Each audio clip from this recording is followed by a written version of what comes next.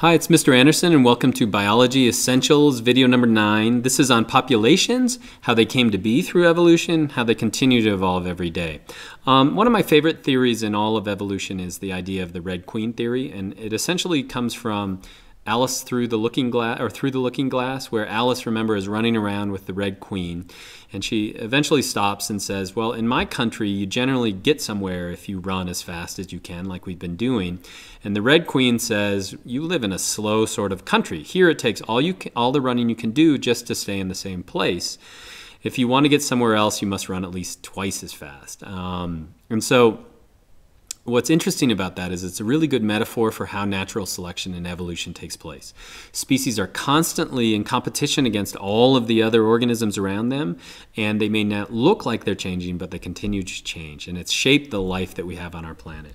And so what am I going to talk about? Well, I'm going to start with evolution, and the idea is that it's been around from day one. So from day one until today, all life on our planet has been created through evolution or change.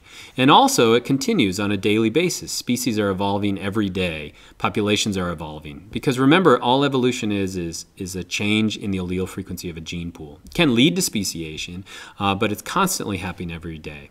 What are the mechanisms by which it occurs? Well, we've already talked about a lot of these. Genetic drift, mutations, and we'll talk more about them in the next podcast. But today I want to specifically talk about selection. And if you don't have a good understanding of how natural selection occurs, today you're going to get it. And so natural selection is when nature selects which organisms are able to survive or die. And the quintessential example is in the beak of the finch and the work of Darwin, but more importantly, the work of the Grants. Sexual selection is a different type of of selection, and that's when mates are selecting based on the other gender.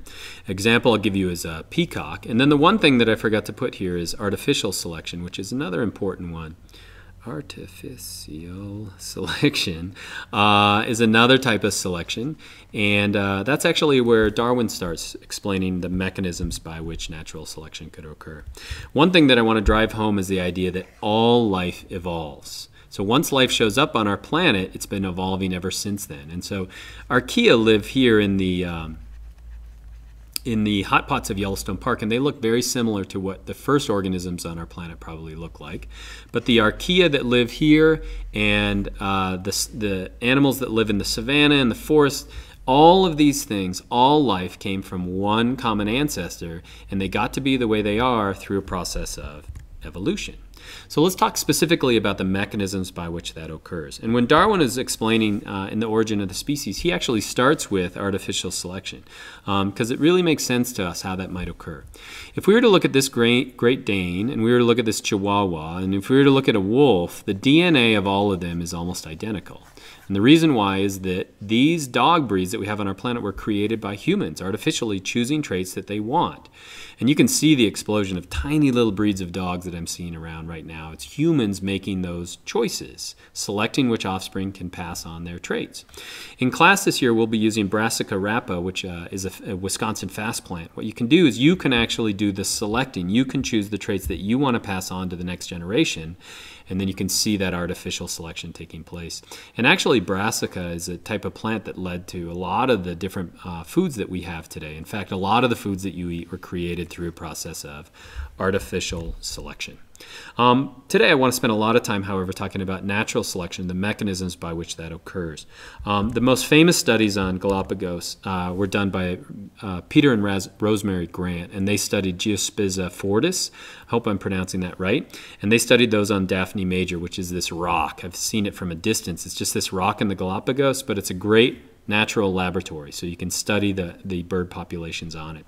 Now, natural selection is going to select species to either survive or die, and then the traits are passed on to the next generation. And so here's some data from Peter and Rosemary Grant. In 1976, they sampled all of the birds on Daphne major that they could find, and they measured their beak depth. In other words, they measured this distance from here to here.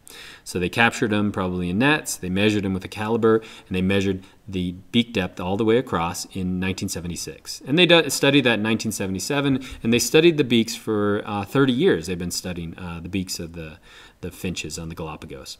But what they found is in 1970 1977, there's a drought. And so they go back in 1978, and so let me get the numbers right so you can see them. In 1976, they sampled 751 birds. So there were 751 birds here. But they come back in 1978, and they found there are only 90 birds left. And so lots of times when we draw these graphs, you have a tendency to not realize what the N number, how many species, how many individuals were actually there. And so what happened in that drought of 77, it's like a bird apocalypse. Almost all the birds died, from 751 down to 90. Which ones didn't die? The ones that didn't die are ones that had a slightly bigger beak. And so why is that? Well, what the grants found is that they were feeding on seeds that were slightly bigger and harder to break. And so the ones that were able to break those seeds were able to survive, not die, and they were able to pass their genes on to the next generation. And so what happened to our bell-shaped curve? Our bell-shaped curve moved to the right, and so we call that directional selection. Now, are they going to stay this way? No, because if you have a big beak, you have to make that beak, you have to fly it around.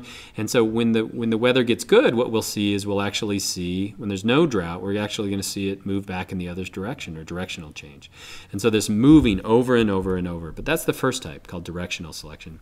We can also have disruptive selection. Disruptive selection happens when you have the bell-shaped curve of a trait, and then it somehow gets split in the middle. And so an example of that would be the idea that all of the birds on the Galapagos, this is a picture that's actually from Darwin's book, all of the finches on the Galapagos started from one ancestral species. In other words, there was one finch that flew there, or a population that flew there, maybe 2 to 3 million years ago, and the 14 beaks, or the 14 species that we now have on the Galapagos islands are actually came through disruptive selection. In other words, if they start feeding on different seeds, you eventually can have 2 different species, and they quit interbreeding, and then you can have different varieties. And so even though these look quite a bit different, they all come from one common ancestor. My favorite are the ones that are actually feeding on the vampire finch that feeds on, they suck the blood off of the blue-footed boobies on the Galapagos. Pretty crazy. Last type is stabilizing selection. Stabilizing selection occurs when you have, here's our original bell-shaped curve. It happens when you have selection on either side. In other words, you're squeezing that bell shape a little bit closer. I couldn't come up with a great example of the finches on the Galapagos of that stabilizing selection. However, it would probably be what shows why one species stays the same. But a great example of this would be in the birth of children. In other words, if you are a tiny baby, let's say back in the day you weighed 1 pound when you were born, you probably were born premature and you died. If you were like 18 pounds as a baby, you probably didn't get out of your mother and you died and her genes died with you. And so that's going to push that bell-shaped curve together. So that's artificial selection, or excuse me, natural selection. And then the last type is going to be sexual selection. Sexual selection, it was come up with by Darwin as well, but not really tested until the 19th century or the 20th century. In sexual selection, the mate is actually doing the choice. And lots of times we'll see sexual dimorphism. In other words, this is a peahen and this is a peacock. And so we see a huge difference in their appearance. And the reason why is that the female is making the choice. It's not nature that's making the choice. She's actually making the choice. And so why does a peacock have this beautiful train that it does? It's just going to get in the way. It's doing that to impress the mate. In other words, this female is only going to choose a peacock that has a really big train. Now, why is she doing that? She's looking for herself. She's only going to choose a trait that's going to pass on, or it's a clear indication of the health of that mate.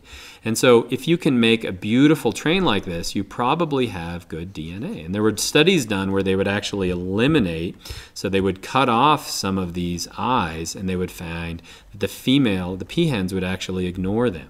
They also found in the studies that if the males have a really beautiful train like this, they actually produce offspring that are more likely to survive. And so in sexual selection, the female is actually doing the choice, not nature. And so if we ever see that sexual dimorphism, so like in Montana we have elk, and the elk have these huge antlers, but they're doing that to impress their mate. Now Jeffrey Miller has taken this to an extreme, not to an extreme, but he's saying that what is it in humans that is like the peacock's feathers? What is it that's like that in us? That's just, it's grossly in excess. What we would see in humans is that it's our brain. It's how smart we are.